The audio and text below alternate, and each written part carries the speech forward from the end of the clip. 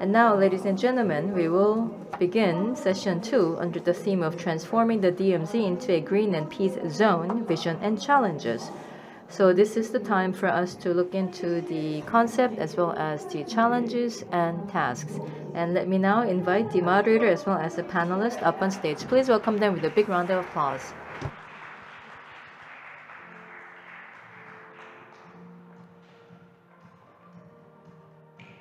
네, 자리에 착석을 해주시.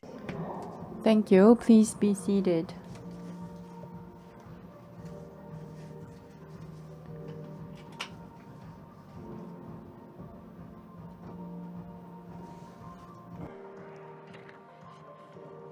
자, 모두 착석. So everyone's seated now. Let us now begin the second session of the forum today, and I will hand over the microphone to the moderator. Good afternoon, ladies and gentlemen. I am serving as an honorary professor at Ewha Women's University. My name is Tae-seok Choi. This year, we are having the fifth edition of the Greenpeace Zone DMZ Global Forum 2022. The title of the forum this year is Promoting Green Detente through the Transformation of the DMZ into the Green Peace Zone. The inter-Korean relations have gone through ups and downs, marked by confrontation and easing of tension, and then to be followed by confrontation again. As a matter of fact, I understand that peace on the Korean Peninsula should be a daily necessity for us, but sometimes it feels like a luxury item for us. But definitely, without a doubt, peace should be a part of our daily lives. It should be one of the goods that we use as daily necessities. The theme of the second session is transforming the DMZ into a green peace zone.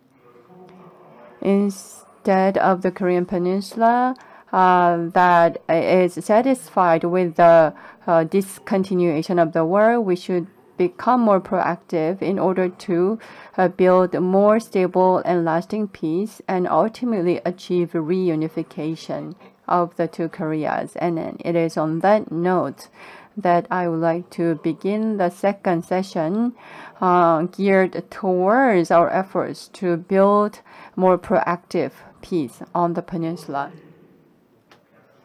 The second session will run for about 2 hours, and we'll hear from 4 speakers and 4 discussants.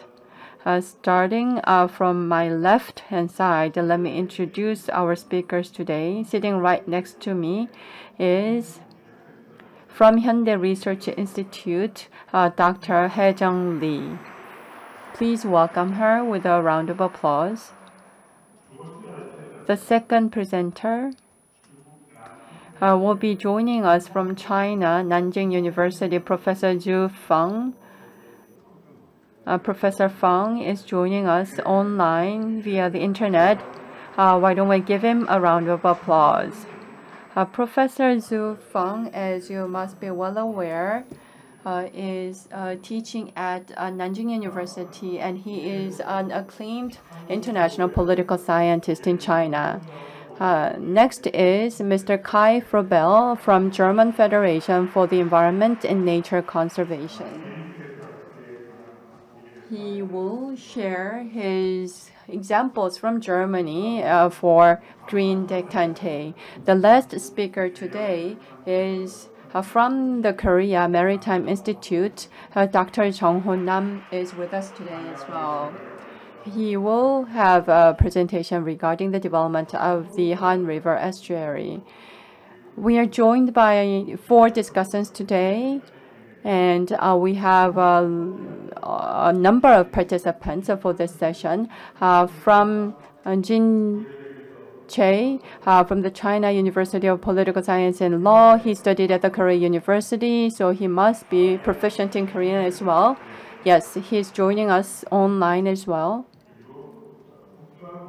And next, From the National Human Resources Development Institute, we have with us Dr. Kang-ho Lee. He received his PhD on this topic that we are addressing today. Next discussant is Professor Young-sun Chun from the Konkuk University of Korea. Regarding inter-Korean exchange in North Korean literature, he has abundant expertise in those areas.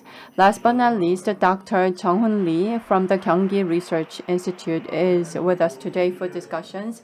He majored in geology. As such, he will probably have a rather fresh approach to the topic today from the perspective of geology. I will give each speaker 15 minutes for their presentations, and for each discussant, 7 minutes each. And after the discussion by 4 discussants, speakers will have a chance to address and respond to the questions posed by discussants. And towards the end of the session, we will be ready to take the questions from the floor or from online. Those of you who have questions, please write down your questions on a piece of paper so that I can read the questions for you towards the participants. Now, let us hear first from Dr. Hae-jung Lee from the Hyundai Research Institute. 15 minutes, please.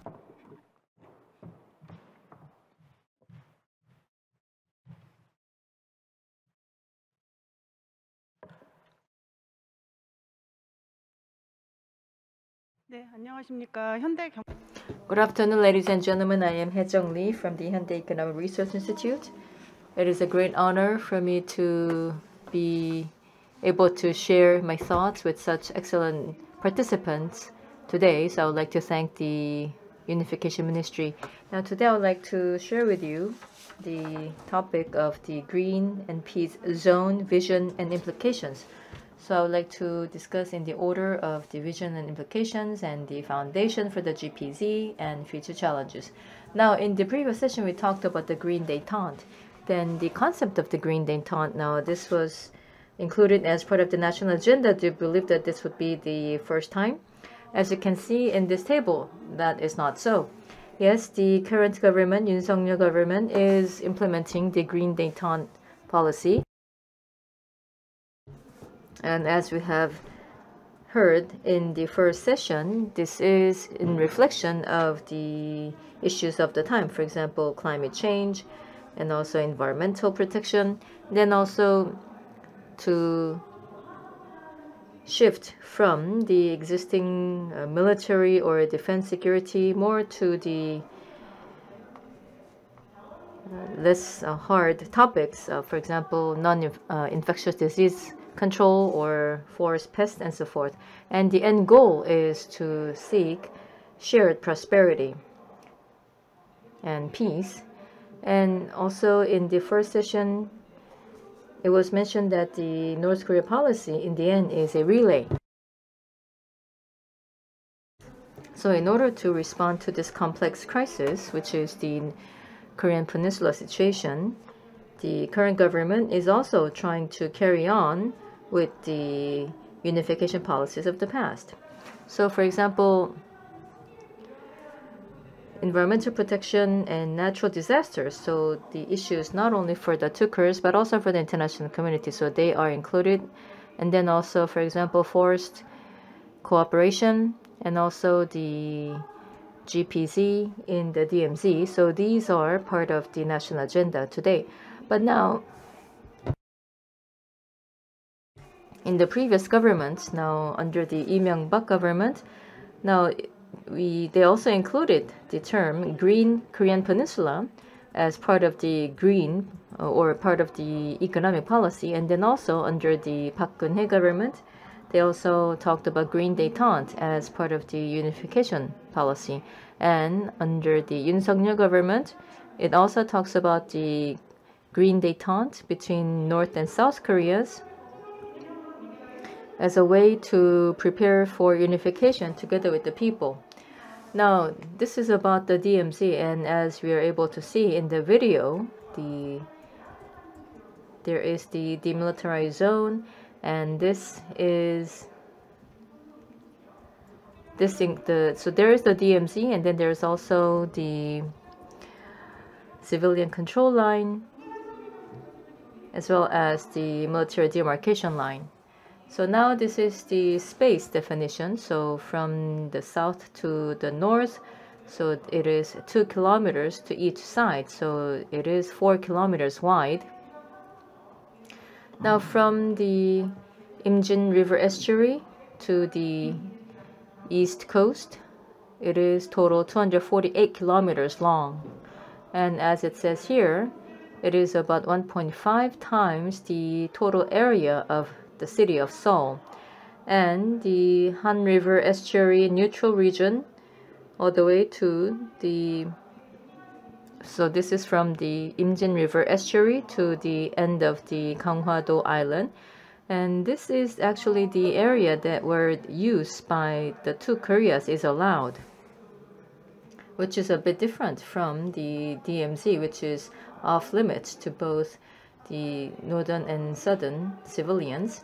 So now then let me talk a bit about the vision implications of the GPZ in the DMZ. So now the DMZ as GPZ, now this did not come from nowhere. So you can see that from the 1954, there were discussions about the need to have an ecological survey of this area. And then now in 1971, Mr. Rogers from the Military Armistice Committee made an official proposal. And then also,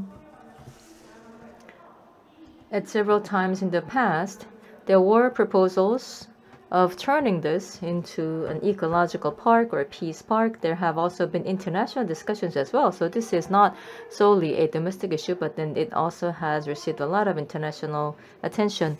But it was never easy to reach an agreement between the two Koreas. So the first was in the 1994. So it was in the framework agreement under the Notteo government. In Article 12, it included the peaceful use of the DMZ. And since then, there have been a number of proposals of turning this into an ecological park or a peace park, and now all the way to the Yoon Suk-yeol government today, which has proposed the Green Détente for the two Koreas, or having DMZ as the GPZ. Now then, what would be the meaning or implications of the Green and Peace Zone? Now, for the ecology and environment and tourism, so there can be cooperation in these three areas in order to ease tension on the Korean Peninsula. So that would be the ultimate goal. So as was mentioned earlier, if the DMZ was the symbol of disconnection and division, now we need to turn this into a symbol of peace and communication. So if we can have cooperation over the DMZ, then we could try to enhance the national economy and also try to improve the lives of the people in the region. But more immediately, we can work together for practical purposes, for example, to prevent infectious diseases and wildfires, as well as natural disasters. And then we can continue working together on various fronts like the ecological, environmental, and tourism cooperation. And of course, in order to carry on with this cooperation, we need to have endorsement from the international society. And such cooperation would also go a long way toward improving the quality of life of the local residents. And in the end, it would also contribute to growing the economy and having more balanced development of the Korean Peninsula. Now then, how can we lay the foundation for the GPZ in the DMZ? As I mentioned earlier, there has been some agreement regarding this. So there was the framework agreement, and then now we also need to have more technical details agreed. And regarding the border region, now at from the 17th National Assembly, there have been discussions only, and no major legislations have been made yet. So I do believe that we also need to come up with the right legislation to further promote the efforts. And another element that we need is to encourage response from the North Korean side. So as was mentioned in the earlier session, we also need to listen to the other side's story. What is their needs? What are their interests? So for the environmental cooperation and prevention of infectious diseases, so in order to have cooperation on the infectious control, healthcare, so these would be some of the interest areas, and also joint discovery of remains could also be some of the issues that could solicit response from North Korea. Having said that, lacking immediate response, we should not be discouraged, but we can move ahead with some of the projects or programs that we can do on our own and continue to work on projects that can be done together. And also to make sure that we can have cooperation that would benefit both sides. And we also need to make sure that we have the right projects. And if we can look into the North Korean interests based on their VNR, then we see that what they are interested in are tourism in Gangwon province and ecological tourism and diversity preservation. So they are part of the VNR that have been submitted by North Korea. So I believe that they give some ideas about the areas of interest by North Korea. So perhaps we can base our cooperation on these issues. And this was also briefly mentioned earlier, and that is about the roles and the responsibilities between the central government as well as the local authorities, and also the interest and agreement from the local residents, because they are the direct stakeholders. So we also need to make sure that we gain their understanding and agreement. And now these are some of the plans by the central government as well as the local authorities. And we need to make sure that they do not overlap with each other, and we have to make sure that they are all moving toward the same goal in order to maximize the resulting benefits.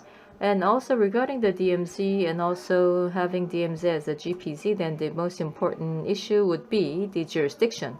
So we need to start from the points where there can be a balance between the UN command's jurisdiction and administration by the two Koreas. So perhaps,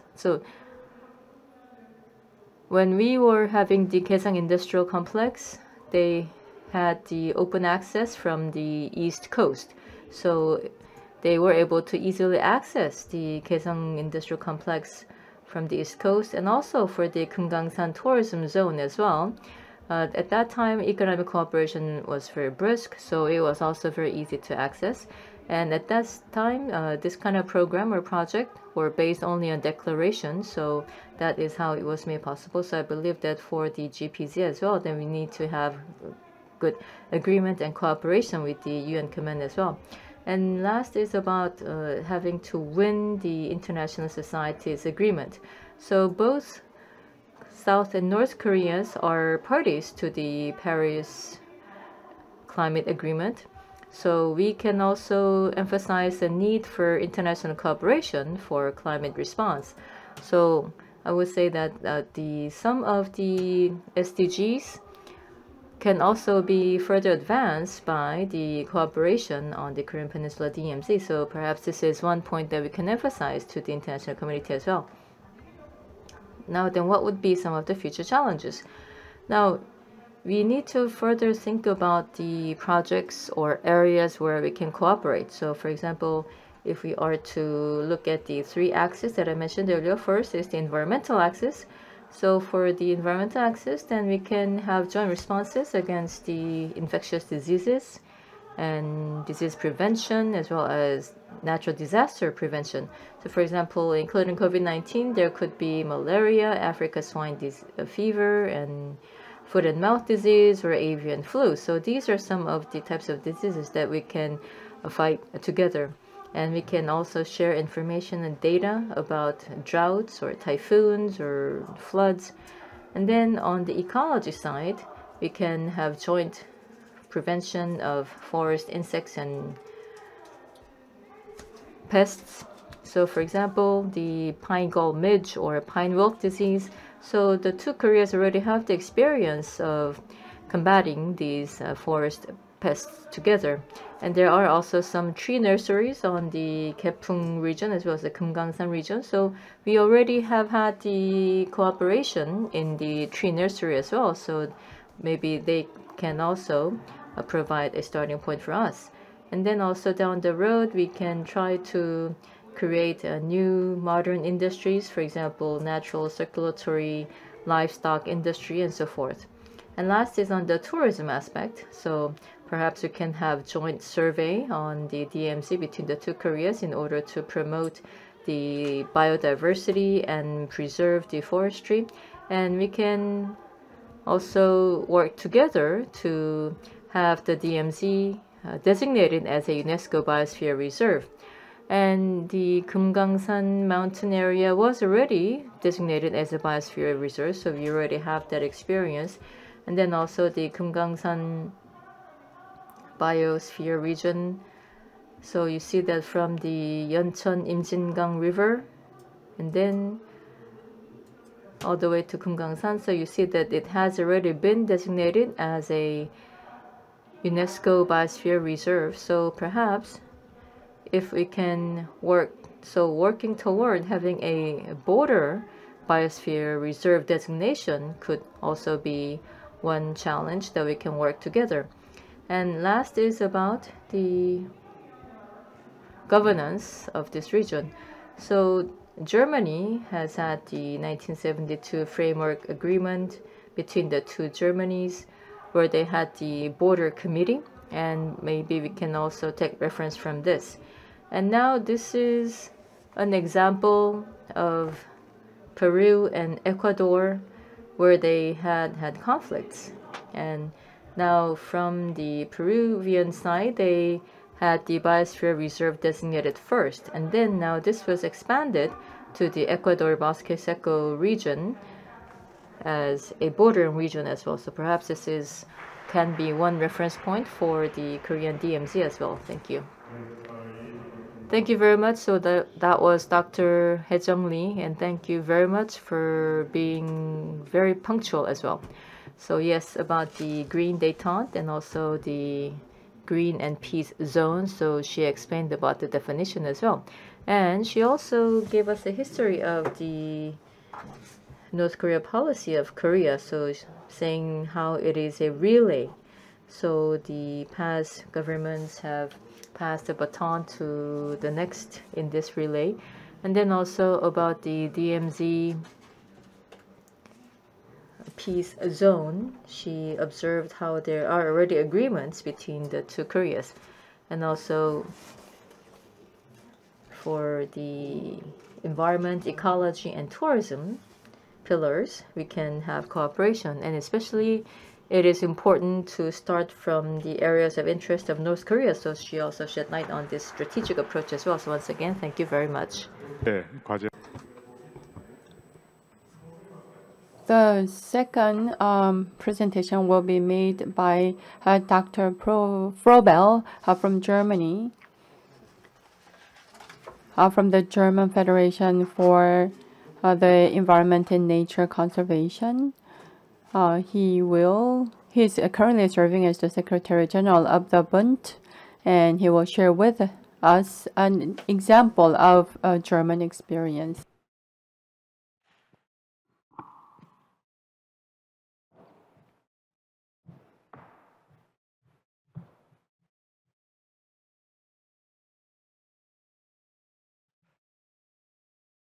So thank you.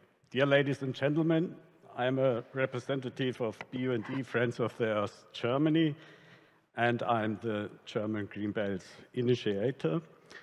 And BUND Friends of the Earth Germany is, with its 650,000 members, the leading union for protection of environment and nature in Germany. So here you see the former inner German border. It was a horrific dividing line, killing many hundreds of people, tearing families and regions apart. But these inhuman areas also had another side. Here you can see an East German border guard standing waist deep in grass and bushes. For almost 40 years, the area of the border fortification was generally not used for agriculture or forestry. Nature had a unique retreat there.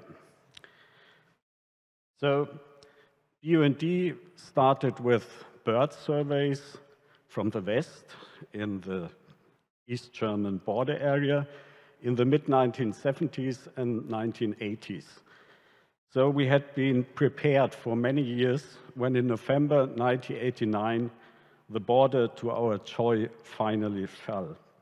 In December 1989, only a few weeks after the fall of the Berlin Wall, BUND developed at a conference the name and the vision for the Green Belt to preserve the natural values that had evolved under, let's say, the protection of that inhuman border. The Green Belt is the longest biotope in Germany.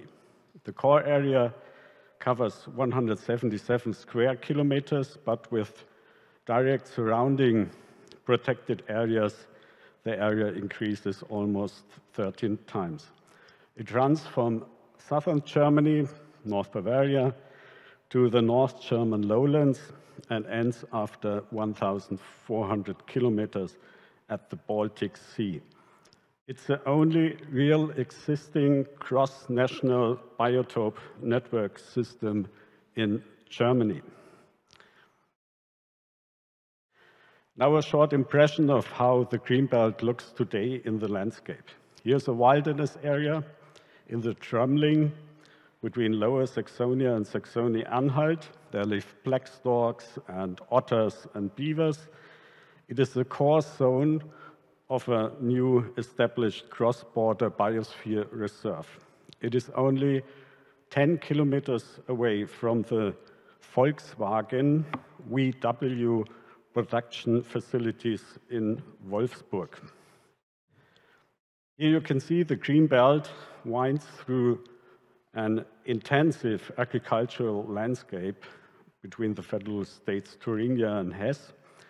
It's an ideal condition of the Green Belt, a mixture of bushes, trees, also old grass, fallows, and open areas.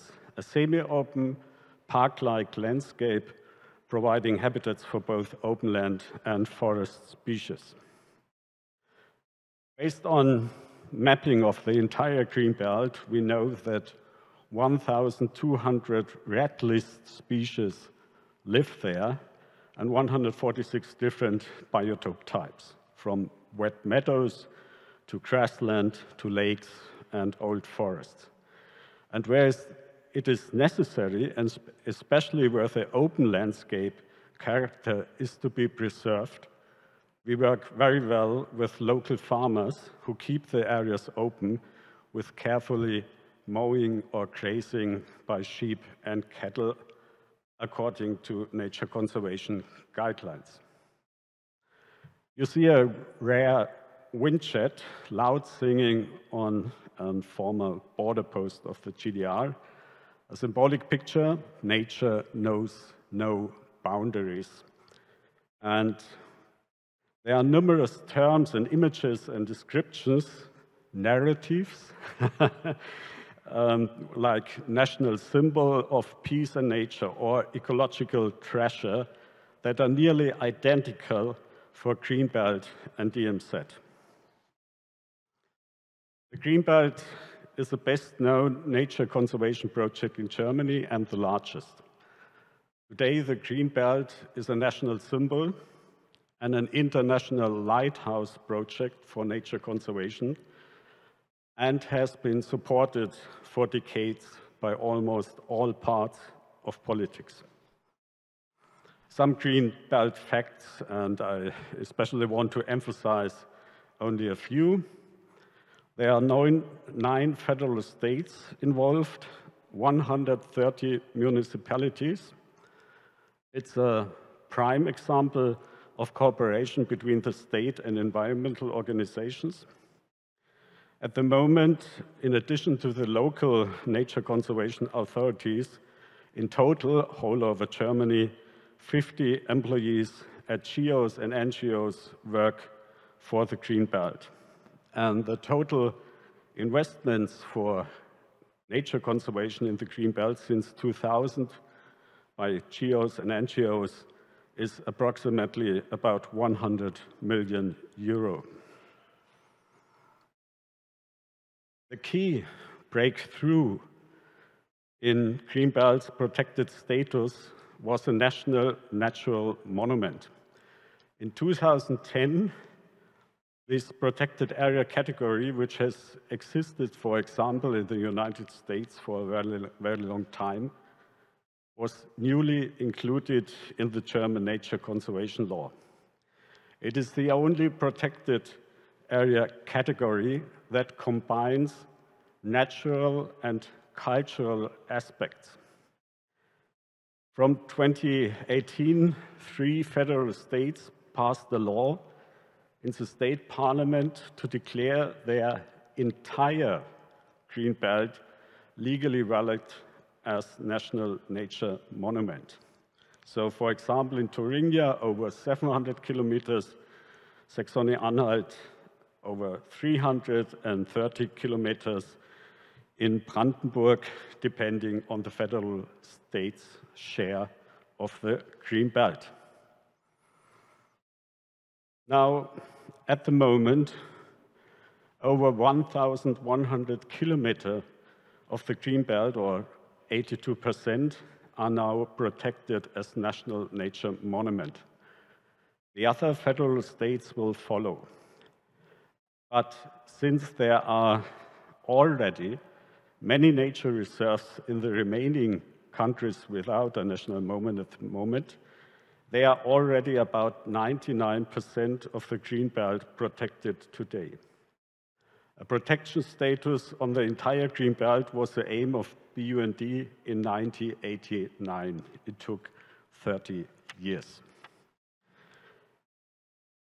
The Green Belt has, besides the value for nature conservation, a second important function. You see some slides here, the situation just before 1989 and the situation on the same place today. It is an ecological monument documenting German reunification. It's a living memorial to German history. It's a memorial landscape. It shows today as a peaceful track in the landscape the dimension of the former horrible inner German border for the humans, and I think for future generations there's no better way to remember. BUND is furthermore a driving force for the European Green Belt along the former Iron Curtain. It's, I think, the world's greatest nature conservation project. It runs from the Barents Sea, along the Baltic coast, through Central Europe and the Balkans to the Black Sea, more than 12,500 kilometers. It's a vision of European cooperation, and it connects 24 countries. A seemingly difficult task, but already in the last decades, 40 national parks were created along the former Iron Curtain, and there are already 3,200 protected areas along the line. And our long-term goal, which we strive together with 150 other GOs and NGOs all over Europe, is the designation of this line as a UNESCO World Natural and Cultural Heritage, a so-called mixed site. And at the moment in Germany, this week, just a few days, the environment ministers of the German federal states will meet again and decide whether they support the nomination. The final decision will be made by the Conference of Ministers of Culture in spring 2023. And this will be an important decision because since the list of proposals for UNESCO is only set up every 10 years. It's a serial process, meaning one country like Germany can start and the others follow. Here you can see the existing mixed nature and culture World Heritage Sites worldwide. There are not too many, about 40. And the European Green Belt would be visible on a world map. And maybe, that would be my hope, at some point in the future, the DMZ could also be one of the World Heritage Sites. Finally, I would ask you to let me give 5 recommendations based on 3-4 decades of work for the German Green Belt, which is so similar to the DMZ in many ways. First, in case of growing rapprochement and reunion of Korea, which I wish you really from the bottom of my heart, nature conservation should be the first priority in the DMZ, for example, as a national park or national nature monument. Let nature have its way in the 4-kilometer wide core area as a wilderness zone. Secondly, when old traffic infrastructure is rebuilt, in the case of Reunion, roads and railway lines, for example, crossing the DMZ should be carefully planned, whenever possible as tunnels or with green bridges, without destroying DMZ's futures. Green bridges are often used in Europe in the last 2 decades and function very well. And in this context, please be very careful with infrastructure projects in the CCZ and with the decreasing area of the CCZ, because the CCZ is also very, very valuable for nature conservation. In case of Reunion, preserve as much of the border fortifications as possible. One of the main problems in Germany is that the former border is hardly visible anymore. Unfortunately, almost all fences, watchtowers were destroyed immediately after the opening of the border. Don't make the same mistake. If the DMZ is meant to become a memorial landscape for future generations, these structures, after demining, need to stay visible.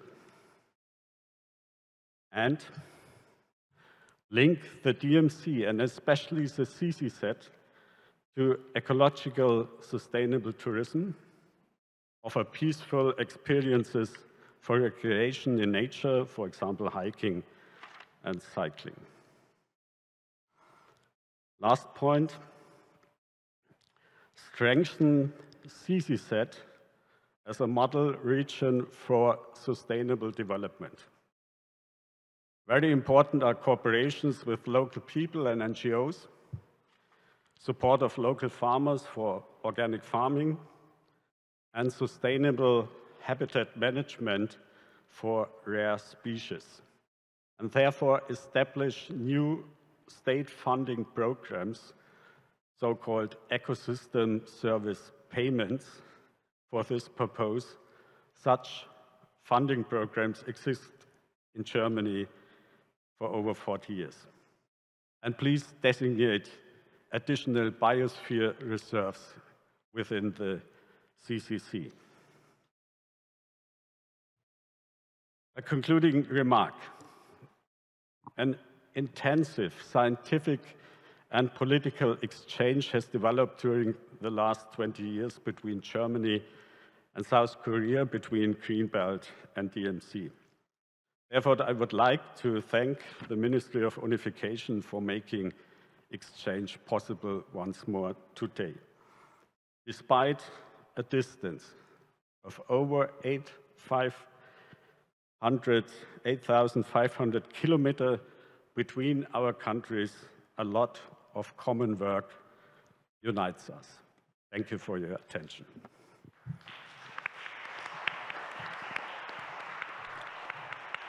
네, 프로벨 박사님. Thank you very much, Dr. Frebel. So he is the General Secretary of BUND, Friends of the Earth, Germany. And thanks to the efforts so far, and together with the other stakeholders, for example, the local residents, they were able to designate the green belt and also effectively preserve and protect the green belt so far. And he has also given some recommendations to Korea as well. Thank you. 중국 Next speaker will join us online, Professor Zhu Feng from the Nanjing University. Are you ready, Professor? Yes, 주평 교수님의 please go ahead, Professor Zhu Feng. 15 minutes. Thanks for inviting me for such a brilliant forum. I see a lot of very interesting presentation from the two panelists. From the Chinese perspective, of course, the fall of the DMZ and turning it into the GDZ, to be honest, is a really what we have been longing for many years, because I think the DMZ is a metaphor of the prolonged Cold War state between the two Koreas. If the DMZ could finally just dismissed and also turning it into the GDZ, I really believe that means the two Koreans will get into the full, embracement to each other, and the reunification of the two Koreans will be not far. Of course, to the regional security, I think the dismiss of the DMZ is a big symbol of a regional peace and security building that. So that's why I think the Chinese really hope the DMZ kids just turning into the GDZ.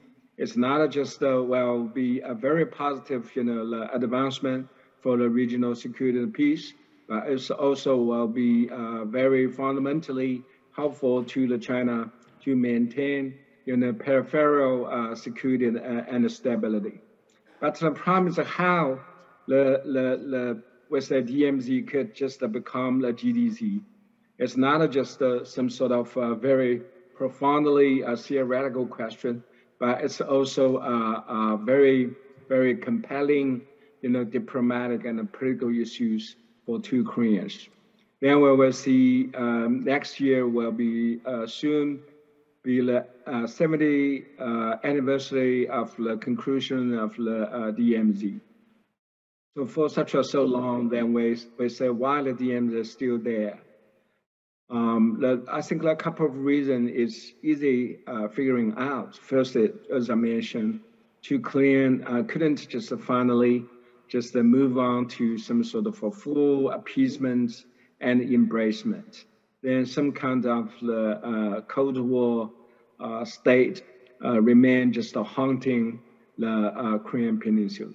Of course, second, then we will see some sort of very disputable, policy orientation, wishfully and practically, both, still haunting the Korean Peninsula. For example, from Chinese points of views, we just believe, we should just show the two faces to the North Korea. One is tough, other is soft. Tough means we should be totally made clear. No nuclear North Korea will be admitted, and also will be just perceived as legal and realistic.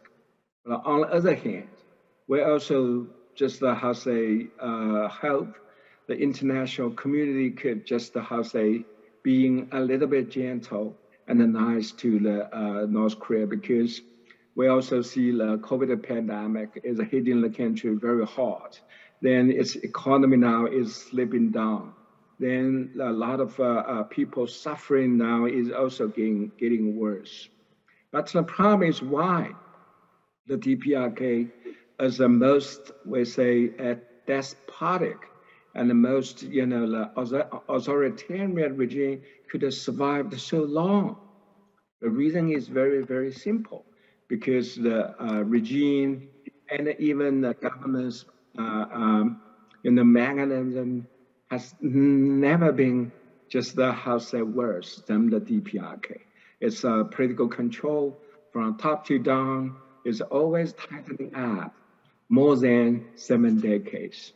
So now I think the common challenge for Chinese, Koreans, and the international community is how to crack down most, we say, fundamental, we say, nutshell in this world. That will be some sort of a key to get the DMZ turning into the GDZ eventually. Then, since the end of the Cold War, when we see the DPRK, it was really cornered, because this year also marked the 30 years anniversary of a normalization between Beijing and Seoul. Then, very quickly, after the demise of the Soviet Union, Moscow also just was tossed out the Pyongyang. So it being just the DPRK has been very struggling on how it could survive. How there, some sort of such a very, we say, disastrous and desperate regime could just persist. Then we will see things really just, how say, remain intact. For example, Pyongyang's desperate regime remains some sort of strong. Then on the other hand, whether some sort of economic slide down, but the problem is their nuclear capability is also just getting strong. Then another view is that particularly with some sort of a change the international surroundings. There's no country in the world which now is more happier or more, some excited than the DPRK, because they consider it, if the great power competition and the rivalry will just hitting back, then it will be most reliable way for DPRK to survive. So then we'll see in the past 2 years, the DPRK repeatedly show there's some sort of unbreakable, alliance relationship with Beijing. They also just extend their warm hand to the Moscow. They also would like to propose to send the volunteer military to the, we say, such a current, war between Moscow and Kiev. So then we also should know some sort of a very specialty is still just we say, promising to the DPRKs some sort of their own dream. They want to survive. They want to keep up their regime system. They want just extend some sort of Kim families, the full power control over the DPRK. So the problem is how we can crack down the DPRK. I think it's real test for how the peace and the stability could be just the winning back. And in other words, we say how the DMZ could turning into the GDZ. So my personal view is that the likelihood for the time being is also now is running high. A couple of the things we could just easily just pick that up to see how we can just proactively and creatively just addressing the DMZ issue. First is, I really hope the source policy of the DPRK could just keep your persistency and accuracy.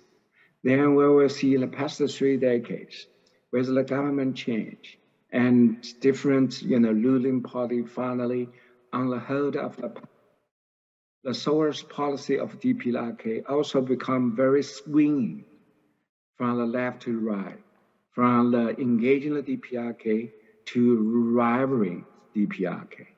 But the problem is, If you use the China as some sort of case, then we'll see what kind of a force finally rewrite the China's today's political map. Because from the Deng Xiaoping to Zhao Ziyang to Jiang Zemin, Hu Jintao, China's reform open net policy just showed a little sign it will change with a different regime, with a different government. So I really hope now the new government could reconsider its a very hostile policy vis-a-vis the DPRK. On the other hand, I think it also should show you have some sort of enthusiasm to engage the DPRK.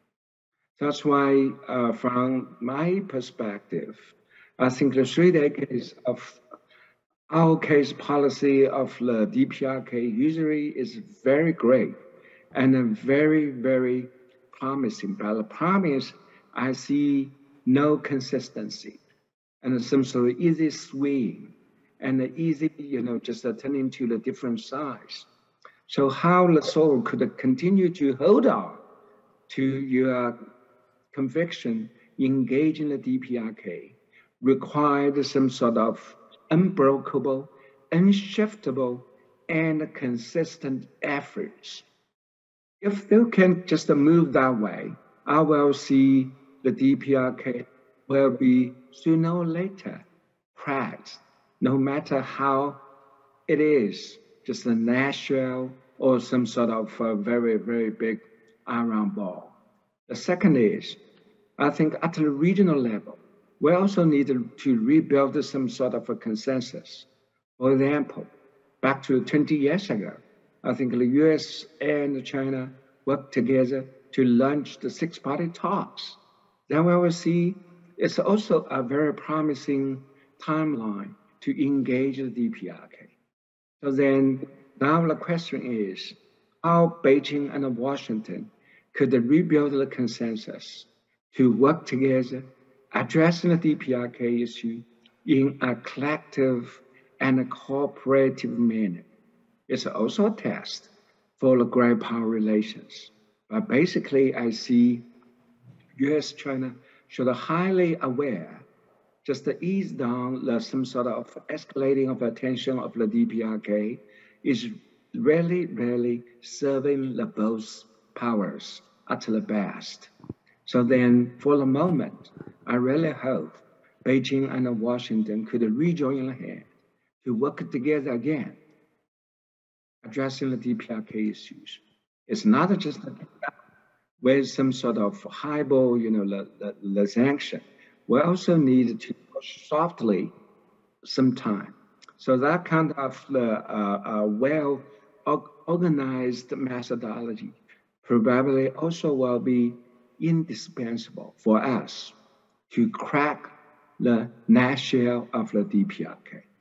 Last one, I think, in some sort of international collaboration is also much highly and accurately required. That means, for example, most of the country, including Japan, don't just being harsh to the DPRK. Harsh is one side, but we also show another side.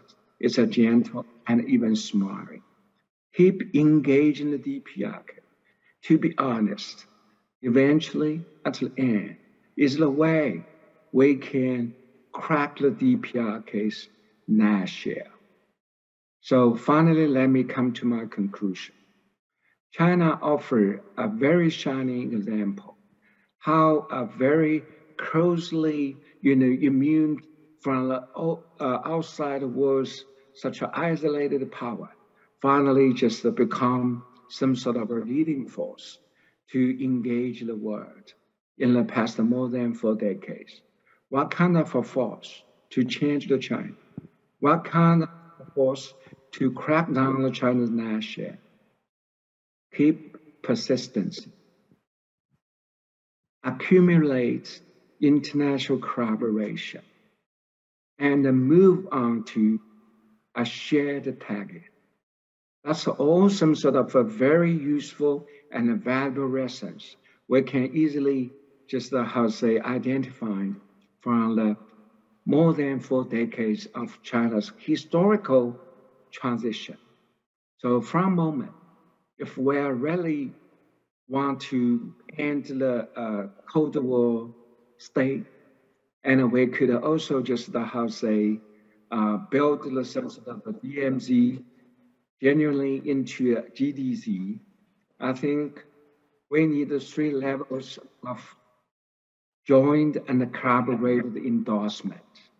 So Seoul should just how say still showing your enthusiasm to engage the DPRK, whatever the government and the ruling party will come to the power.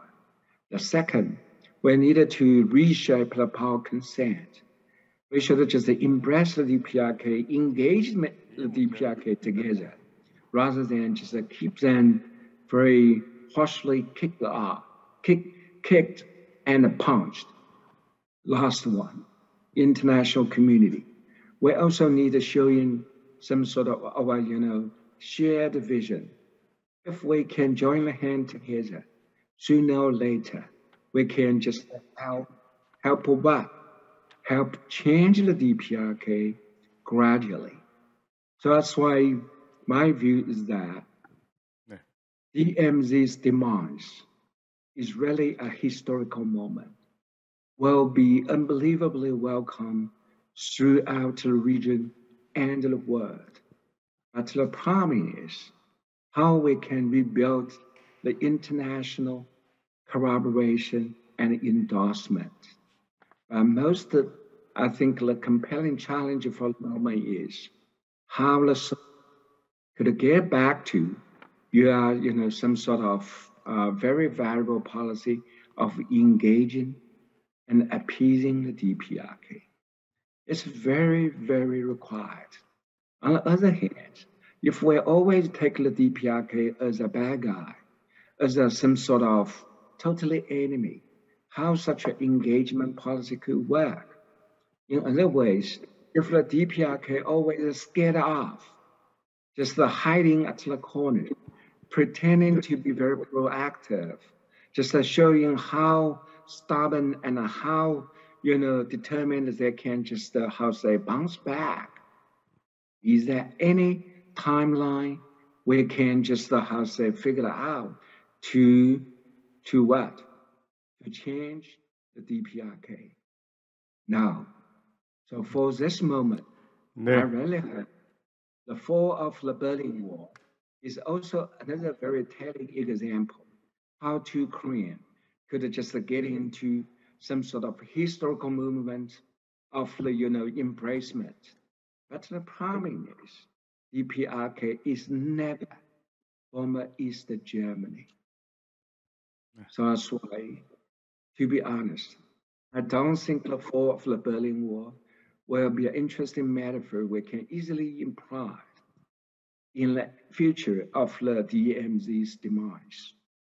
So the most important thing is we need to engage the DPRK again. Thank you. 네. Thank you very much, Professor Zhu Fang. Professor Zhu Fang pointed out the fact that the DMZ was the outcome of the Cold War era, and from the perspective of an international political scientist, he has made some suggestions regarding the North Korean policy of Korean government based on a sense of friendship. Last but not least, let me invite Dr. Jung Ho-nam from the Korea Maritime Institute. Thank you for your introduction. I am Jung Ho-nam from the Korea Maritime Institute. You've had lunch, and it's the afternoon time, and I am sure that you are quite sleepy. Professor Che is struggling with time management, I can tell.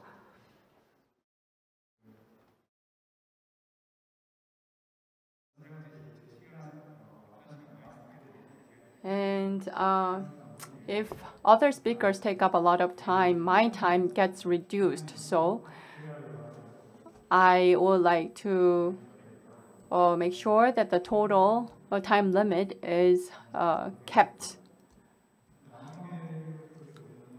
If you look back on the inter-Korean relations, I've been studying this topic for many years, and I feel always frustrated. Why?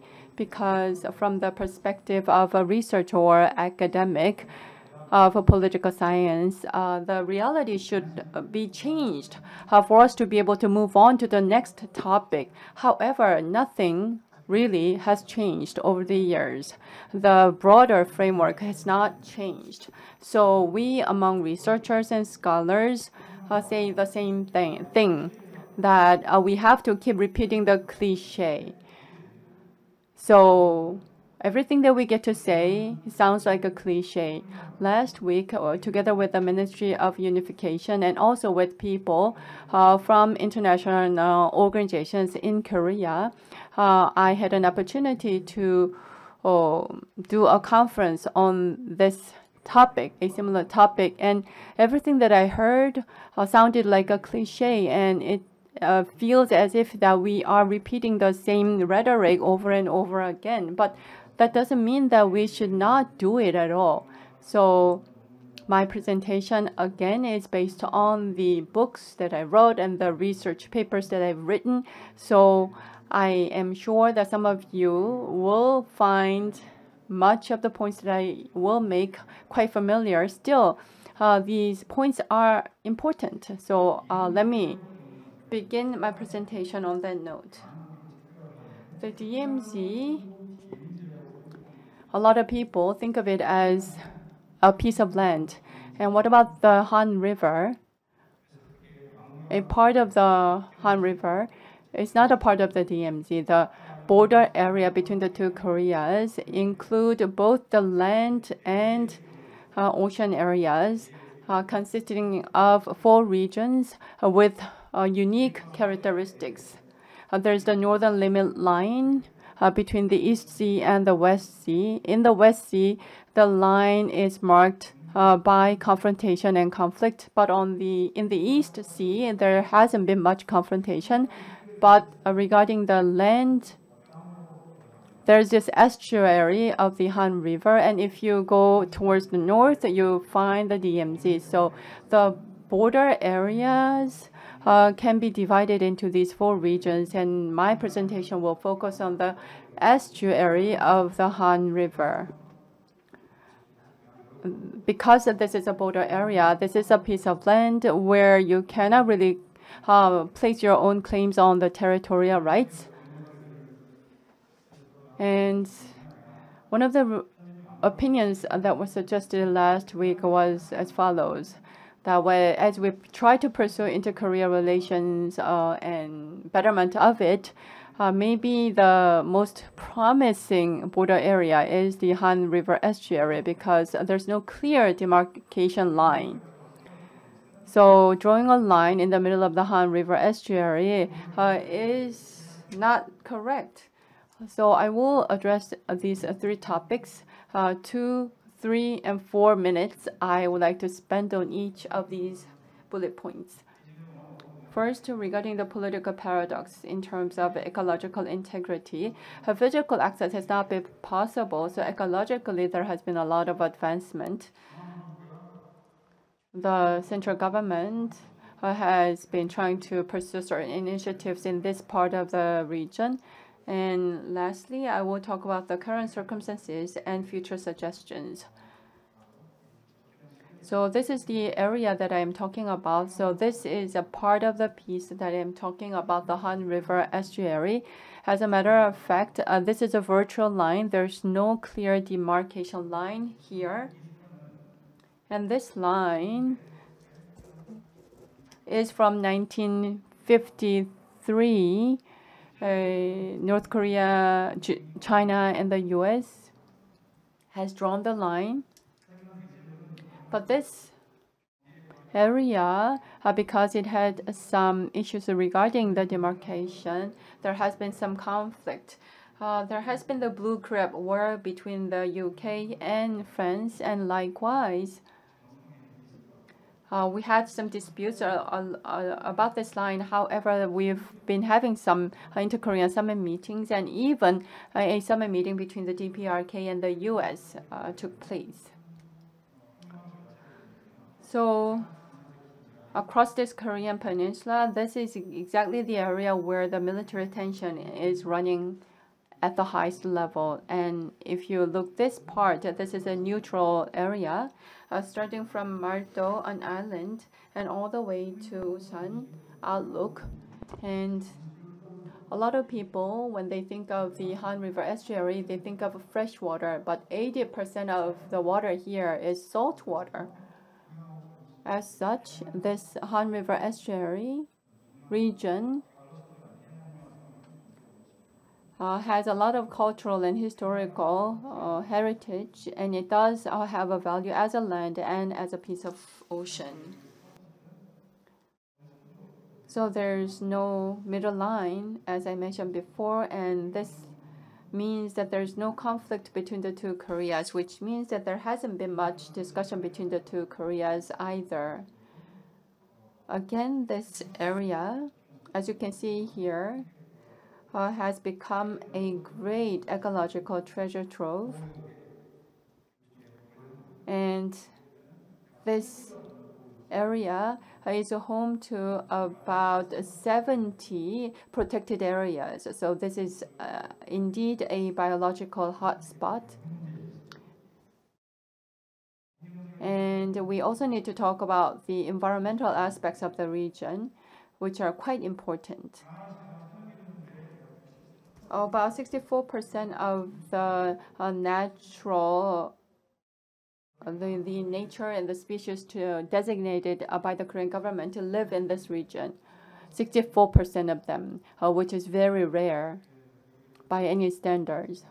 As was mentioned by the scholar from Germany, during the Iron Curtain era, Germany has moved on to the Green Belt era, and we could see the same thing happening in Korea. What about socio-economic aspects? As you can see here, the activities are going up. And in the case of the use of land, there are forests, rice fields, and fields. And also, in terms of fisheries, this part of the region is home to 17 fish harbors. And there are 600 fishing boats, and there's a little bit of tourism industry here in this region. And currently, there have been some initiatives on the Han River estuary, including both legally and non-legally binding plans at national and local levels. And there have been some marine protected areas designated by the Korean government. There have been some eco trails, and there have been some researches conducted as well regarding this region. So you must have heard a lot about these initiatives, both at the central government level and local government levels. So Incheon, Gyeonggi province, and various government ministries have come up with various initiatives to protect and develop this region. So I talked about the current circumstances that this region is very politically sensitive area, and it is vulnerable to political fluctuations. And because of the restricted physical access to this area, this region is a biological hotspot. It is home to various flora and fauna species that need conservation. And this estuary is not easy for any vessels to transit through. So this region needs to be developed. However, there are a lot of sensitivities around the region at the moment. So it's not easy to develop this region. Then at this current time point, what would be our suggestions? As you can tell from these photos, we have with us two gentlemen who have been involved in the initiative regarding the peaceful use of the region. And let me share with you this analysis. If you compare the Han River and DMZ, in terms of the searches, the DMZ comes up a lot more frequently. But if you compare North Korea and DMZ, North Korea comes up quite more often in terms of the Google searches. And as you can understand, the inter-Korean relations are deteriorating due to more than 10 missile launches by North Korea this year. And because of this confrontation, many of the agreements reached between the two Koreas could backslide. Still, the Yoon administration is pursuing the so-called green detente policy. It has been adopted as one of the national priority tasks. And 2 sites were registered as a Ramsar wetlands. And last year, a report was submitted to a UN environmental organization, and at the same time, the report regarding the migratory birds were also submitted. So I believe that there's room for cooperation between the two Koreas when it comes to the environmental matters. So this is a neutral area. South Korean vessels cannot enter beyond this line. Then all the way until right before the limit, we could conduct researches. This is something that we can do even without an agreement with North Korea. And the results of the research should be published so that we can utilize that know-how once there's an agreement between the two Koreas to develop the region. And at the same time, we are members of these international organizations, and there could be many things that we can do together with the international organizations. And at the same time, at least within South Korea, we should be able to establish principles regarding the development of the region, because there are many divergent views even inside South Korea. So we need to be able to come up with a coherent set of principles for the development of the region. And to talk about suggestions, after we break the stalemate with North Korea, we should be able to work together between the two Koreas towards the SDGs of the United Nations. And at the same time, joint surveys are also possible between the two Koreas. We once did it in the year 2008 based on the Inter-Korean Agreement. And thirdly, we could establish and operate a joint task force for a comprehensive management plan development. And fourthly, we could identify priority actions on green issues involving migratory birds and so forth. So when it comes to the green detente policy, we should be able to set some priorities in our endeavors. And what if we are able to ease some sanctions against North Korea? I am taking an example of the Northern Ireland and England. And as you can tell here, regarding the border waterways, there has been an agreement between these two regions to jointly manage the areas. And whether it's the DMZ or a body of water between the two Koreas, maybe this is a model that we can utilize. Thank you. Thank you very much for your presentation, Dr. Nam, and also for keeping to the time limit. The Han River estuary, in some sense, is the most ideal region for green detente. A point that I think I can agree on, because there's no clear boundary between the two Koreas. And also it is a treasure trove of ecological systems and a region where there's no market confrontation between the two Koreas. And compared to the DMZ, Han River estuary is much more well known to the Korean public and also to people in the international community. And there are definitely something that we can do right away. For instance, taking measurements, building data based on such data on measurements, and working together with organizations, international organizations, or taking joint surveys or studies together with North Korea. I agree on all of the points that you made. Now, let us move on to the discussion session, starting with Professor Jin Choi from the China University of Political Science and Law, who will join us online. You have 6 minutes, Professor Kim. Thank you very much, moderator.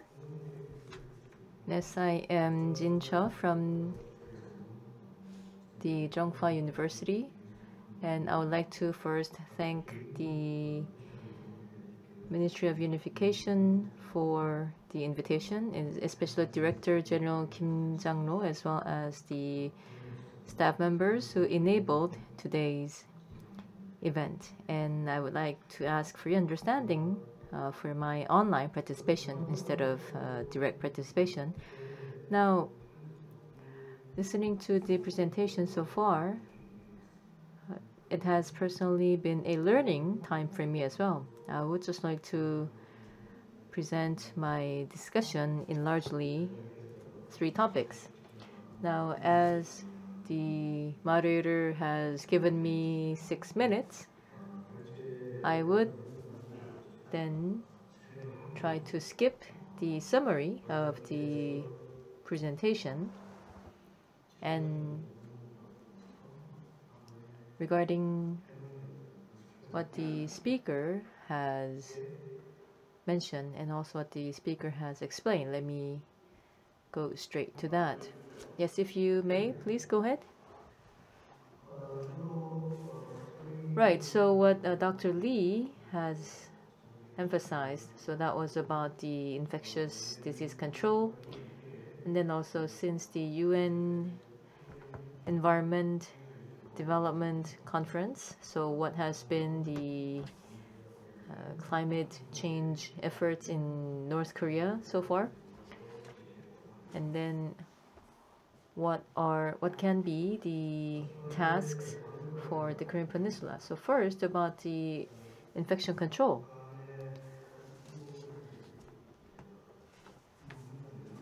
Now, if I may cite the labor paper of North Korea, then there was the Supreme People's Congress, the committee meeting, and they talked about how they would strengthen control of infectious diseases by legislating Emergency Infectious Control Act.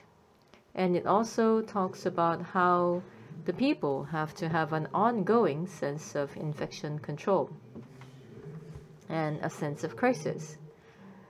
So it talks about how the people must maintain this sense of crisis and this awareness of infection control for the nation to be successful in fighting off infections. But still, 1 month later, on November 17th of the Labor newspaper, then it talks about the need to continue with this emergency sense of infection control, meaning that the infectious disease issue in North Korea is still quite serious. And then about climate change, now as it shows here,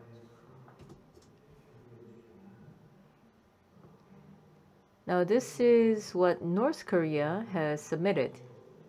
So part of the report that they have submitted in 2012. So there was the $20.9 billion in GDP in 1992 in DPRK, but then now in 1996 it has plummeted to $10.6 billion. And then even more recently in 2008 it was not able to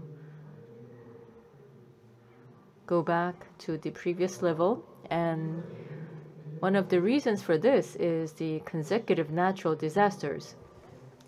And then the Labor newspaper on November 16th, 2022, then it also talks about how the government is considering responses to extreme weather conditions. So I believe I have about 3 minutes left, so let me skip some of the next topics. And then moving on to the wetland protection, and yes, the Ramsar Convention was also mentioned. And so, as this was mentioned earlier, I would skip this. And what I would like to emphasize is that North Korea has been actively engaging in environmental protection conventions. So this makes it possible for international cooperation in environmental protection in North Korea. So for example, in the Rio summit, so since then there were the climate change convention, biodiversity convention, then also the wetlands convention, and the desertification prevention convention. So some of the conventions dating back to the 1970s. So and also about so North Korea has joined many of these conventions. So for example, the biodiversity conventions. So I have listed some of the agreements as part of that. So for example, renewable energy development and so forth. And when you look at the supporting organizations, then the UNEP and UNDP, UNESCO, UNDP, FAO, and UNDP as well. So you also see the supporting organizations for these projects under the Biodiversity Convention. So when we look at the current status of North Korea with regards to this environment protection, then it seems as if there are quite a lot of needs in North Korea as well. And then now regarding the Green and Peace Zone, then what we need to do both inside and outside of the Korean Peninsula, let me just list 3 tasks that we need to do. First is to convince North Korea in order to encourage the response. So for us to try to do something like this, then there has to be a counterpart. So no matter how good something is that we want to try, if the other side does not respond to it, then it is all for naught. So if we are to recognize North Korea as the cooperation partner, then like it or not, then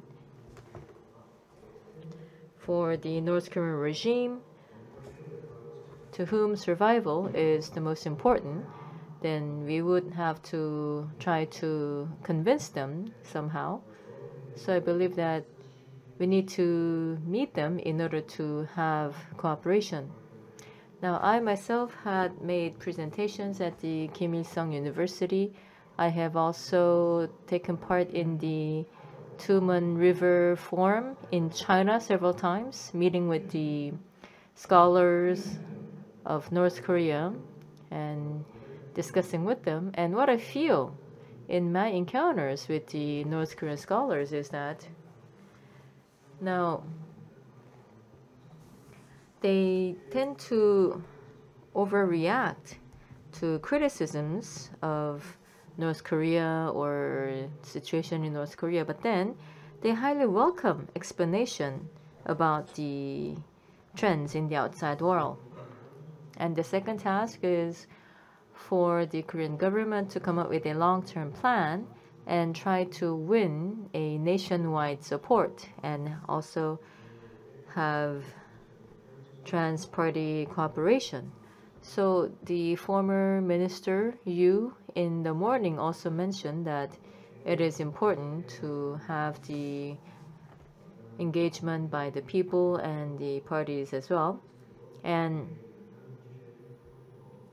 of course, there are the military provocations like the ICBM missiles So, but then of course these are tricky issues, so I'm not going to go into that.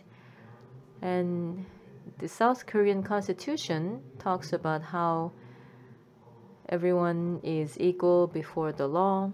And now for Korean constitution, when it says people, then it includes not only the people of South Korea, but also for North Korea as well. So I believe that based on this constitutional definition, we could try to win bipartisan support. And last, for the Unification Ministry and the Foreign Ministry, so they need to very closely cooperate, but not only inside the Korean government, but also with the international organizations. So there are many Korean nationals working in the international organizations as well. So the ministries of unification, foreign affairs, as well as other relevant organizations. So it is important to have close cooperation among them, and also to actively utilize international organizations wherever possible.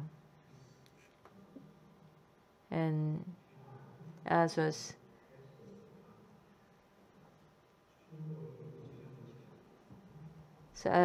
mentioned by a U.S. scholar, peace does not mean absence of conflicts. It is the ability to peacefully address the conflicts.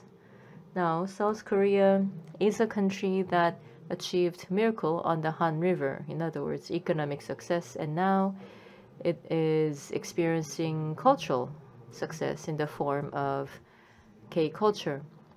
And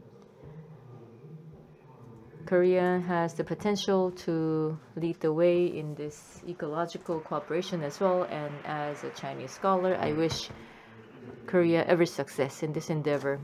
Thank you very much. So as a North Korea expert, he explained about the current situation in North Korea. And he also pointed out that North Korea is a member to many international environmental conventions and agreements. So perhaps based on that, we could have international cooperation or even inter-Korea cooperation for DMZ. But now, in order to make this possible, then we need to first convince North Korea and also convince Korean people as well. Thank you. 교수이신 Now, let me invite Mr. Kang Woo Lee from the National Human Resources Development Institute. 6 minutes again. Great to see you. My name is Kang Woo Lee. Professor Zhu Peng was the one that I was asked to address in my comments. So regarding his presentation, I would like to give my personal interpretation before making some other comments. Professor Zhu Peng talked about how to build peace on the Korean Peninsula. He called for consistent engagement policy and a gentle approach and cooperation with China. And through all those endeavors, the DMZ could be converted into a green peace zone, and it could be a soft approach that could be taken by relevant parties. I agree on the view that was put forth. But regarding the development of the DMZ into Green Peace Zone, what does it mean for peace on the Korean Peninsula? I would like to add my personal view on that as well. First of all, turning the DMZ into a Green Peace Zone will facilitate the establishment of peace on the Korean Peninsula. That is the reason that we need to put a priority on this initiative and pursue it consistently. North Korea thus far has been aware of the initiatives for the peaceful use of the DMZ. And North Korea said that it will be only after the signing of a peace treaty between the two Koreas that they will be more willing to pursue it together with us. However, if as we try to turn the DMZ into a green peace zone, naturally we will be able to reduce the war of risk and promote stability on the Korean Peninsula. As such, naturally, this will have an effect of promoting peace on the Korean Peninsula. In terms of the sequence of things to take place, then if we are to sign a peace of treaty first before working together on the initiatives like this, but contrarily by working together first on these types of initiatives, such as the Green Peace Zone, we would be better positioned to sign a peace treaty because our work will promote peace. So that is one thing that I wanted to share with you. And as we try to pursue this initiative of Green Peace Zone,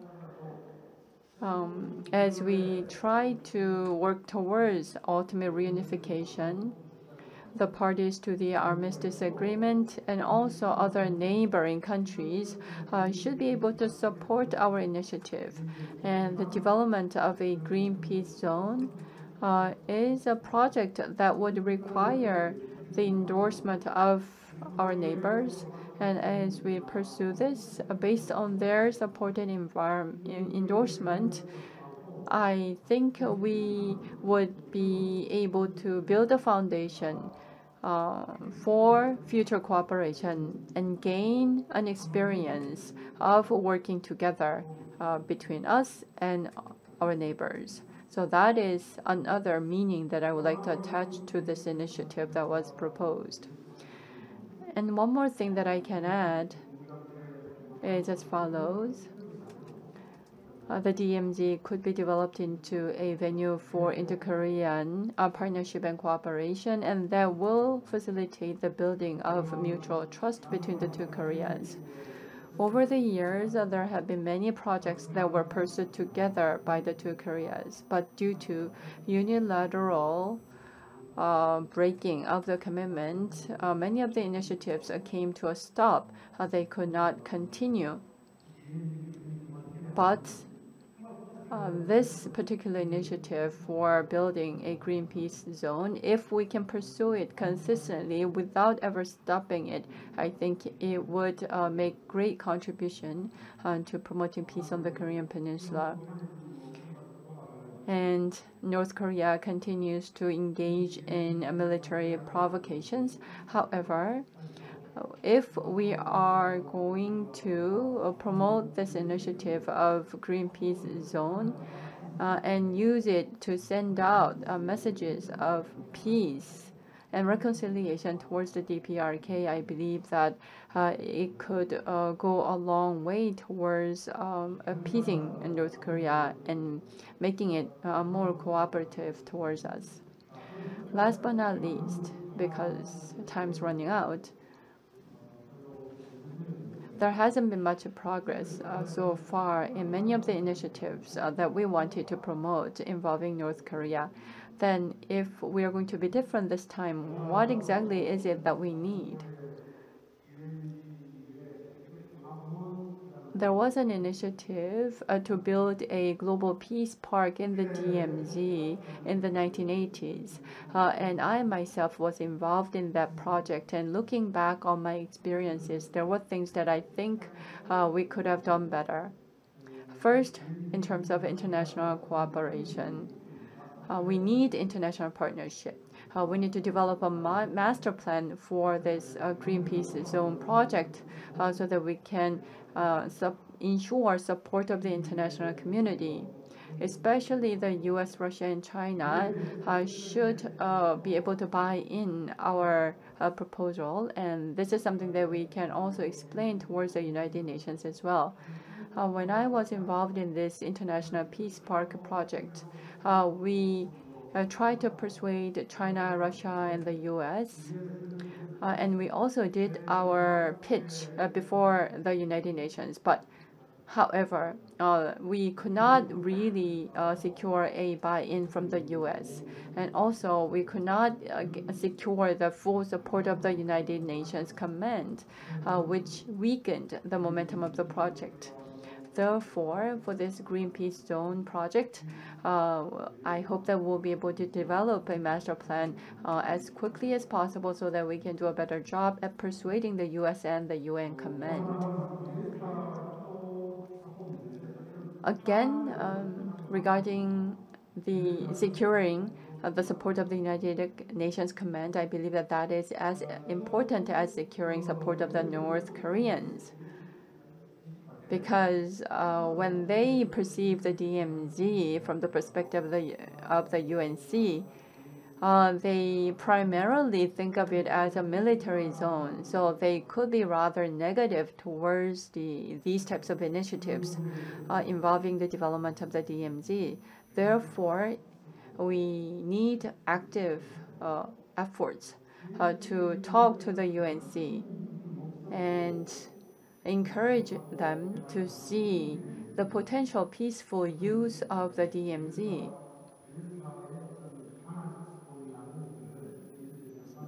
The United Nations Command's jurisdiction over the DMZ is something that I think we could work around, because I know that it's inevitable for the UNC to militarily have a jurisdiction over the DMZ. However, when it comes to the peaceful use of the DMZ, maybe we can find a way to allow us to have a little more control or the power or influence over the use of the DMZ. Thank you, Professor Lee. I know that you have many more comments to make about this important issue, which is also an area of your expertise. I could not give you more time because of the time constraints.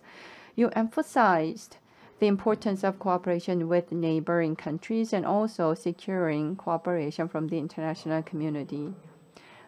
Our next discussant is Dr. Chun Young-sun from the Konkuk University. He's a North Korean expert. 6 minutes.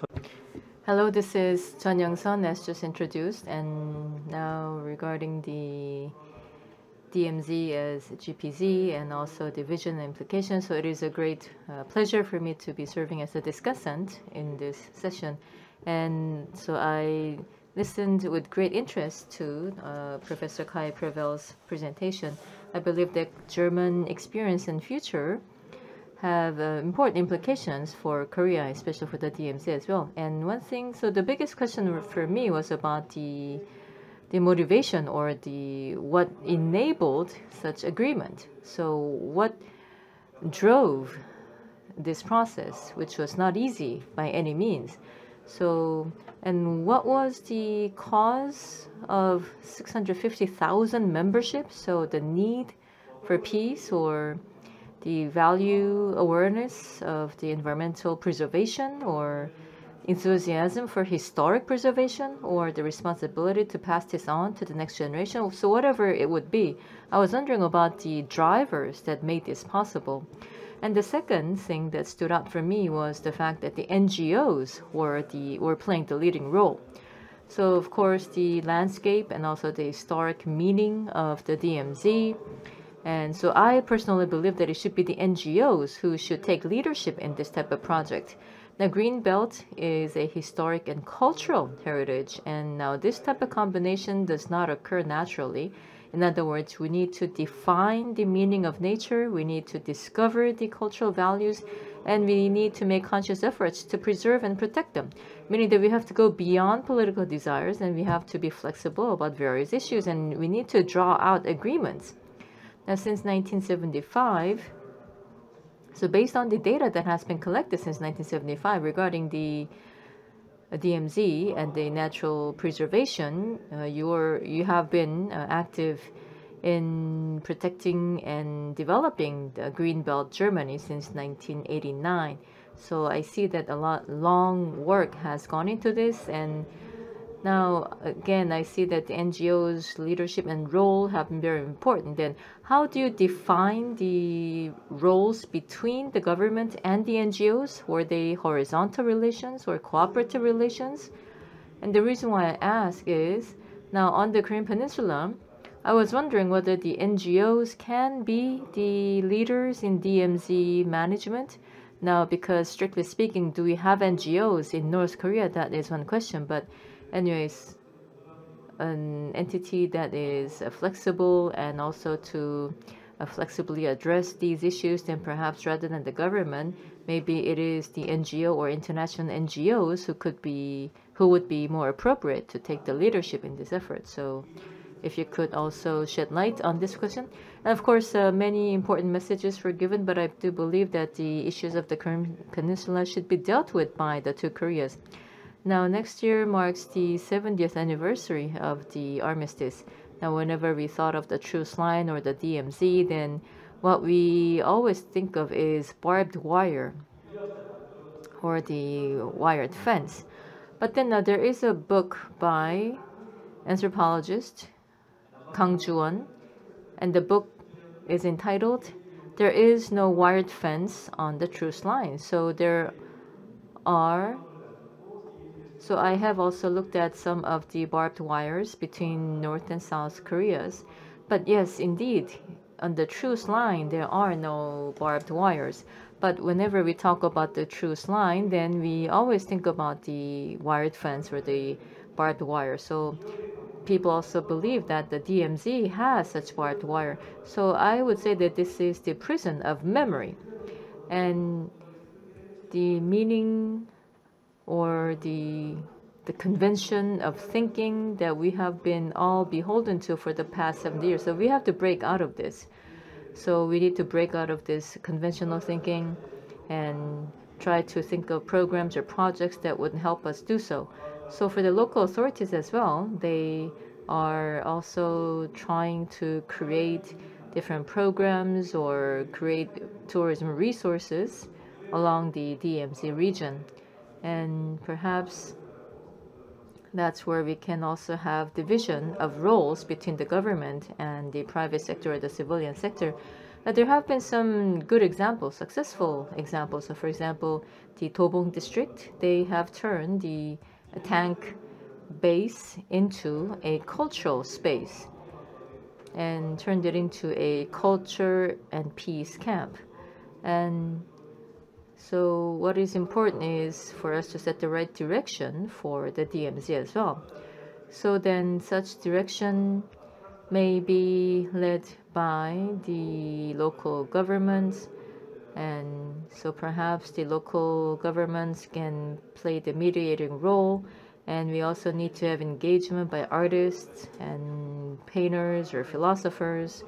So then there can be 5 directions for the DMZ. First, it can be turned into a space of peace philosophy. So we need to turn this into a peace, into a space, a unified space for peace philosophy. In other words, to think about what peace is and what it should be. And second, it also has to be a space for peace communication. So the life of a space is determined by the communication that takes place in the space. So I believe that in such a case, then we also need to make sure that DMZ can be turned into a space where communication and empathy can happen. And third, it should be moving toward unification and culture. So in this case, we also need to strengthen space storytelling. And fourth is to create linkage with the local regeneration. And in this case, we also have to move toward culture economics. And for the DMZ as well, we can also borrow from public arts. So the DMZ GPZ vision can be starting from writing the abnormal name, which is the DMZ. So we need to create projects where we will be able to transform the perceptions on peace, and also where we will be able to reflect on human rights through international peace art. That is all. Thank you very much. So now I thought you were a North Korea expert, but now you are a peace expert. Right, so BUND with 650,000 members. So what was the drivers that made such a strong membership possible, and what enabled the effort by the BUND to move to this green belt, and then also the role of the NGOs, and what are the roles, or what are the relations between the NGOs and the government. And he also mentioned that we have to break out of the prison of memory. So thank you very much. 센터 Last but not least, we have with us Mr. Jung Ho Nam from the Gyeonggi, Lee Jung-hoon from the Gyeonggi Research Institute. Gyeonggi Research Institute is a public research institute of the Gyeonggi province. We cover the northern Gyeonggi province, the DMZ, and international relations in those areas. I always closely follow the developments in these regions, and as I study these topics regarding the Han River estuary and the border regions, I always get excited, but also at the same time rather disappointed and frustrated at the same time. I am supposed to comment on Dr. Nam's presentation, and the comments that he made in the beginning of his presentation represented my thoughts exactly. How will we be able to break ourselves away from the discussion of the same topics over and over again? That is something that I think everyone would agree on. We've had DMZ forums 4 times until now. This is the 5th one that we're having this year, and we've made great endeavors on this front. But as was mentioned by many of the speakers, there hasn't been much progress thus far. Especially when it comes to the Han River estuary, there are some differences from the DMZ based on numbers in terms of the awareness of the DMZ and Han River estuary. I understand that DMZ is widely and internationally recognized as a zone that needs to be turned into a peace zone. However, the Han River estuary is not really well known globally. However, personally, I believe that we can find great value in the Han River estuary, as important as the value that we can attach to the DMZ. I cannot share all of the details. However, if you think of the brand value of the DMZ and compare that to the brand values of global companies such as Samsung, to the extent that is beyond our expectation, we could tell that people attached a lot of brand value to the DMZ. Its brand power was as strong as the one of Samsung. But what about Han River estuary? Just about 38% of the respondents were aware of the Han River estuary, and especially the young people. Only about 20 to 30% of the people knew about the Han River estuary. So in terms of marketing, the efforts were not successful. Because people did not know a lot about the fact that we needed to preserve or develop the Han River estuary. So we need to raise people's awareness, first of all, of the Han River estuary. Dr. Nam talked about the researches so far, and he's made some suggestions as well. And I also like to add 1 or 2 comments myself. What are the things that we can do immediately, right away? And then at the same time, what are the things that we cannot do right away but must be done sometime in the future? First, what are the things that we can do right away? The residents themselves, the people themselves, do not really know about the Han River estuary. They don't remember the existence of the Han River estuary. And maybe because the division has been so long-standing. So the first thing that we can do is to talk about the neutral water regions so far, but I think we need to place more focus on the region south of the neutral water region. because we are currently removing barbed wires from that area. People should be able to make it all the way there so that they can have a nice view of the Changhan wetland and other wetlands and beautiful scenery that you can enjoy from that point. And secondly, just with those types of activities, they are not enough. Therefore, although Dr. Nam talked about various discussions that we could pursue to think about the things that could be accepted by North Korea, I think we could suggest some cooperation for renewable energy development, because we have vast areas that we could utilize along the West Sea for the development of renewable energy, and that could relieve the energy shortage facing North Korea. And at the same time, for the regions such as Hwanghae Province, Gyeonggi Province, Gimpo, and also some coastal areas in the West Sea, those areas could be covered by our future discussions with North Korea at the national level with much more concrete content. If we can do so step by step, I believe that we should be able to advance our discussions for cooperation. Thank you. 이정훈 박사님. Thank you very much for your comments. Dr. Lee was very patient and waited all the way until the end of the second session. The Han River estuary is not all that well known to us because it's overshined by the DMZ, but it does offer great value. And there are some initiatives that we can pursue right away with the people. Especially, this is all the more meaningful because we are talking about this in Paju City.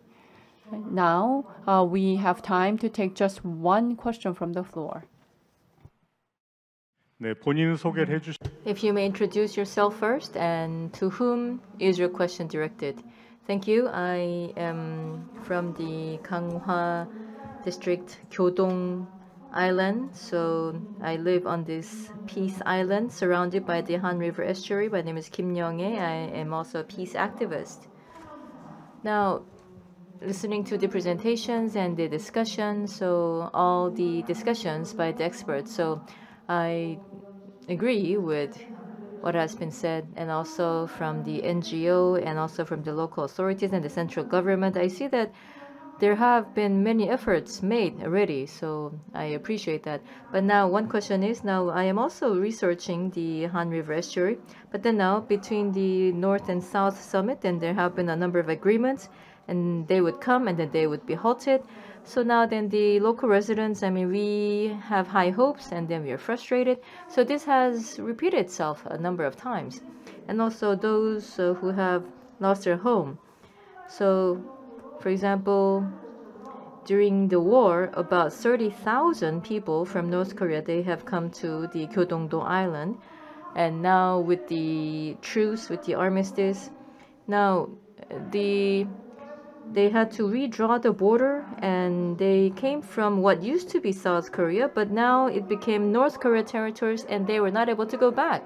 And now the Kyodong-do Island, now this is home to them, and now they have a lot of sufferings and pain and memories, and I believe that this can also be an important legacy, because now I believe that the DMZ, or especially the Han River estuary, this is not just about the environment or the water, but then it's also about the human efforts, and also we have the seasonal birds in different seasons. But anyway, so then inside the green détente, then also the life of the displaced people, and also their suffering, their sorrow, and their experience, how can that also be incorporated into the storytelling? Because we also have good records of them.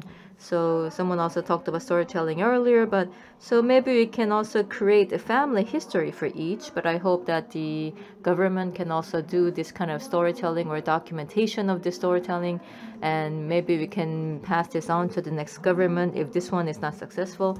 And I believe that this is something that we can do. Perhaps we can start from South Korean side.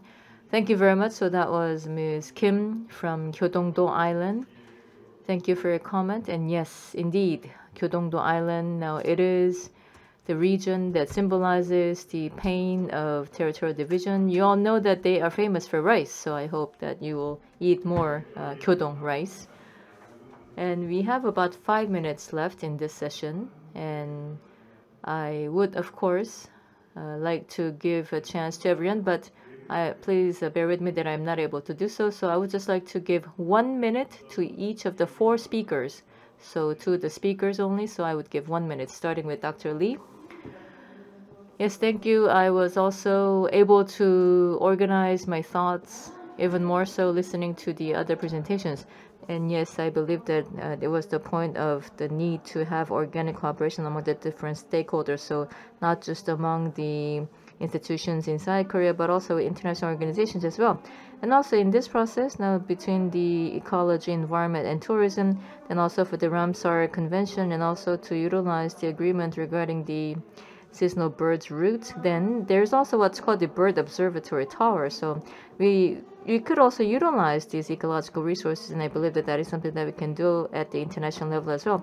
And also there is the cooperation corridor along this line as well. And also in terms of the local residents' awareness and youth's interest, in other words, in order to create people's consensus, it is important, and I believe that this forum is all the more important in making that possible because we have also had the DMZ Youth Forum.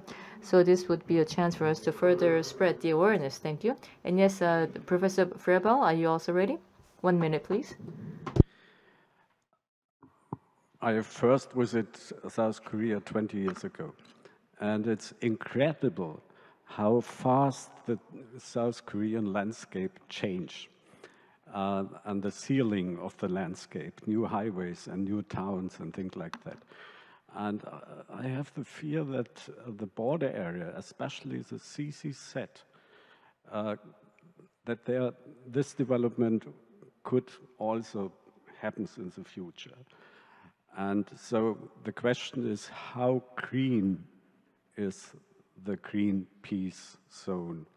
And I hope for a really sustainable way of development for the CCZ and not the development in the rest of South Korea.